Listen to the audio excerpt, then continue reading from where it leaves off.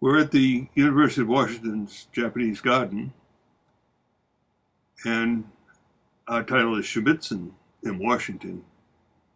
Shumisen means the rock center of the earth, and quite prominent in Japanese gardens is also Roan-Ji, which are rocks in the sand.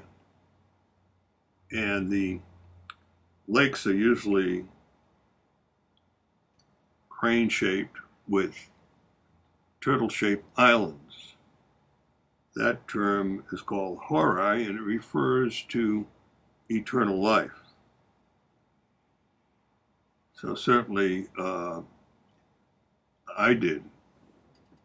got a sense of all three concepts in this Japanese garden, as well as Jungian. Jungian is repose of the soul in nature. Now, the rock center of the universe also, in a way, is a metaphor for the island of Japan. And that is usually one of 15 rocks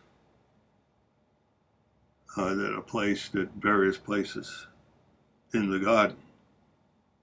Now, of course, the garden includes the lake in Japanese gardens. This video was taken in late August, early September. Here we see a weeping willow. And the leaves are just starting to turn. And for me, that was the better part of the season, because the coloration, particularly on the Japanese maples, haven't been turned completely to red. Although this one is, but most of them are more orange colored than this Japanese maple that we're looking at.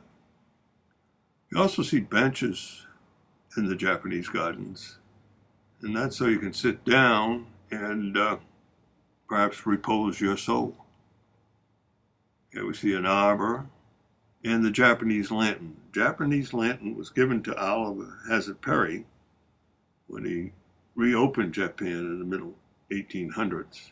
And it's a symbol of the Christian Virgin Mary, which is a great honor when you think that Japan at that time had very little, if any, Christian peoples. Looking at the edge of the pool here, and again, I could have sat there for a long time, much longer than the 5-minute video. Now, the rocks, as I said earlier, are placed sometimes in the water, sometimes in sand, or just on the land. So if you decide to make a Japanese garden, certainly you want that element in your garden. Here we see a weeping willow.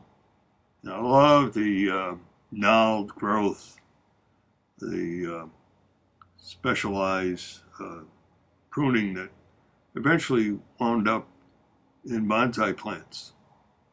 Here we see a weeping willow. Looks like it's growing sideways, and it's alongside some topiary. Good reminder of the man's intervention, if you will, in nature.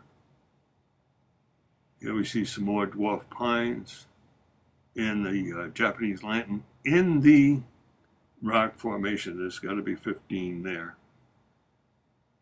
And here's another beautiful scene with rocks on the land. So if you're going to start a Japanese garden, do it with rocks.